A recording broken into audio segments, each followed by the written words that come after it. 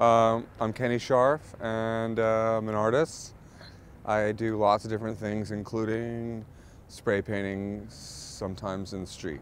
I don't have a tag. I do characters and faces, as you saw in that big colorful mural. I was arrested, I guess it was Saturday morning around 1 a.m. 12:30, around 1 a.m., yeah.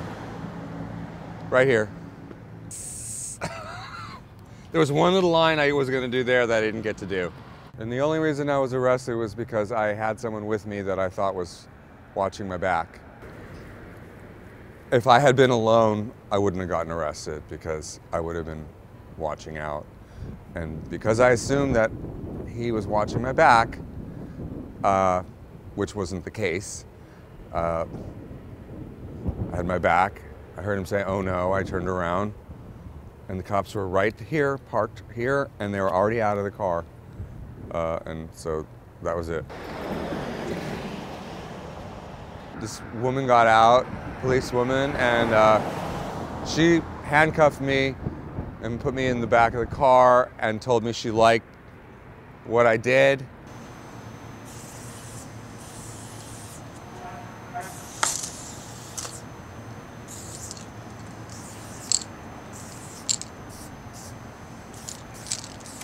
You know what, this is not...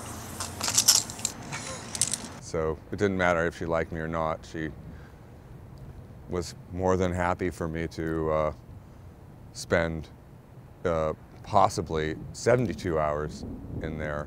I was thrown into a cell with about 100 guys, and instead of having a toilet in a room where you could close the door, there was a toilet in the middle of the room, and there was a lot of not healthy people having to use that toilet, vomiting and shitting all over the place, and there was no toilet paper.